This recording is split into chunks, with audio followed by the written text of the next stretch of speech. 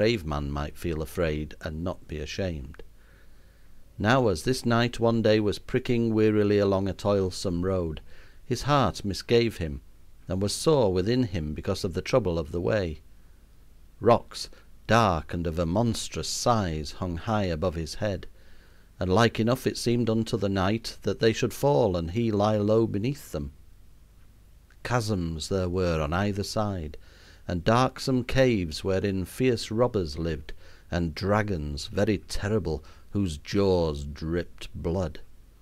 And upon the road there hung a darkness as of night. So it came over that good knight that he would no more press forward, but seek another road, less grievously beset with difficulty unto his gentle steed. But when in haste he turned and looked behind, much marvelled our brave knight, for lo, of all the way that he had ridden there was naught for eye to see, but at his horse's heels there yawned a mighty gulf, whereof no man might ever spy the bottom, so deep was that same gulf. Then when Sir Geraint saw that of going back there was none, he prayed to good Saint Cuthbert, and setting spurs into his steed rode forward bravely and most joyously, and naught harmed him. There is no returning on the road of life. The frail bridge of time on which we tread sinks back into eternity at every step we take. The past is gone from us forever. It is gathered in and garnered. It belongs to us no more. No single word can ever be unspoken, no single step retraced. Therefore it beseems us as true knights to prick on bravely, not idly weep because we cannot now recall. A new life begins for us with every second. Let us go forward joyously to meet it. We must press on whether we will or no, and we shall walk better with our eyes before us than with them ever cast behind. A friend came to me the other day and urged me very eloquently to learn some wonderful system by which you never forgot anything. I don't know why he was so eager on the subject, unless it be that I occasionally borrow an umbrella, and have a knack of coming out in the middle of a game of whist with a mild, "Law, I've been thinking all along that clubs were trumps." I declined the suggestion, however, in spite of the advantages he so attractively set forth. I have no wish to remember everything. There are many things in most men's lives that had better be forgotten.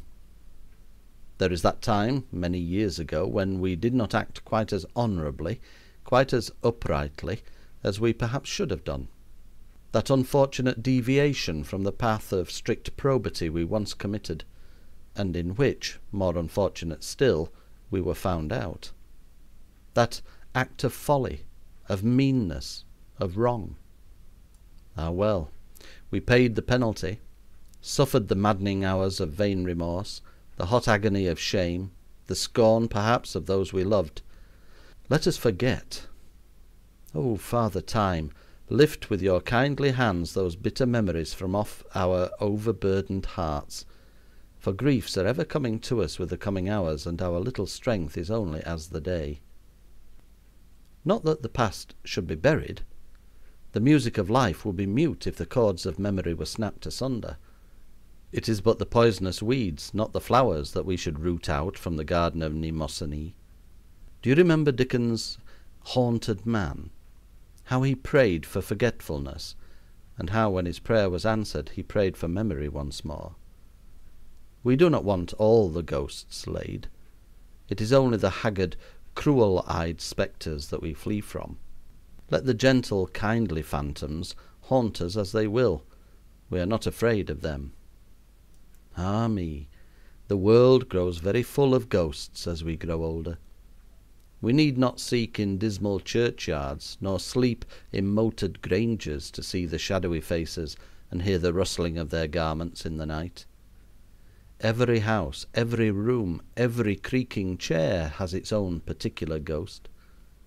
They haunt the empty chambers of our lives. They throng around us like dead leaves whirled in the autumn wind.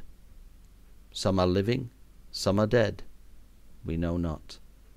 We clasped their hands once, loved them, quarrelled with them, laughed with them, told them our thoughts and hopes and aims as they told us theirs, till it seemed our very hearts had joined in a grip that would defy the puny power of death. They are gone now, lost to us forever. Their eyes will never look into ours again, and their voices we shall never hear. Only their ghosts come to us and talk with us. We see them, dim and shadowy, through our tears. We stretch our yearning hands to them, but they are air. Ghosts. They are with us night and day. They walk beside us in the busy street, under the glare of the sun. They sit by us in the twilight at home. We see their little faces looking from the windows of the old schoolhouse. We meet them in the woods and lanes where we shouted and played as boys. Hark! Cannot you hear their low laughter from behind the blackberry bushes, and their distant whoops along the grassy glades? Down here, through the quiet fields and by the wood, where the evening shadows are lurking, winds the path where we used to watch for her at sunset. Look, she's there now, in the dainty white frock we knew so well, with the big bonnet dangling from her little hands, and the sunny brown hair all tangled. 5,000 miles away. Dead, for all we know. What of that? She is beside us now, and we can look into her laughing eyes and hear her voice. And the shadows will creep out across the fields, and the night wind will sweep past moaning. Ghosts. They are always with us, and always will be while the sad old world keeps echoing to the sob of long goodbyes, while the cruel ships sail away across the great seas, and the cold green earth lies heavy on the hearts of those we loved. But oh, ghosts, the world would be sadder still without you. Come to us and speak to us, O you ghosts of our old loves, ghosts of playmates and of sweethearts and old friends, of all you laughing boys and girls.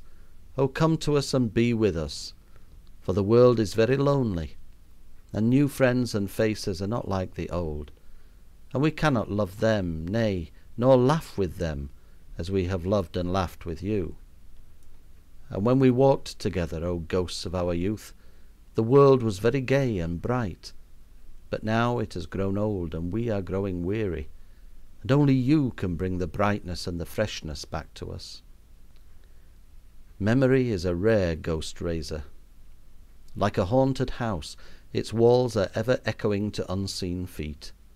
Through the broken casements we watch the flitting shadows of the dead, and the saddest shadows of them all are the shadows of our own dead selves. Oh, those young bright faces, so full of truth and honor, of pure good thoughts, of noble longings, how reproachfully they look upon us with their deep clear eyes. I fear they have good cause for their sorrow, poor lads. Lies and cunning and disbelief have crept into our hearts since those pre-shaving days, and we meant to be so great and good. It is well we cannot see into the future. There are few boys of 14 who would not feel ashamed of themselves at 40. I like to sit and have a talk sometimes with that odd little chap that was myself long ago. I think he likes it too, for he comes so often of an evening when I am alone with my pipe, listening to the